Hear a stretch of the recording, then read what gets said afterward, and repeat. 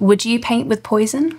Realgar, also known as ruby of arsenic, is an arsenic sulfide mineral. For centuries it was ground to make a red-orange pigment used in ancient Greece, China, India and Egypt. Its unusual name comes from an Arabic term meaning powder of the mine. As an ore of arsenic, both the mineral realgar and the pigment it produces are highly toxic. In the 1st century BCE, the Greek geographer Strabo described the deadly air of a realgar mine in modern-day Turkey, and he recounted how, because the mortality rate was so high, criminals were sent to work there. Due to its extremely toxic nature, realgar was used to make a lethal poison known as bull's blood. Realgar was used only occasionally as a pigment in European painting, most likely because it's chemically unstable and has a tendency to turn chalky and yellow. Curiously though, realgar enjoyed a brief period of popularity in 16th century Venice, among artists including Titian, Veronese and Tintoretto. Realgar stood little chance in the 19th century when rapid chemical developments expanded artist palettes beyond anything seen before. Painters could use luminous chrome orange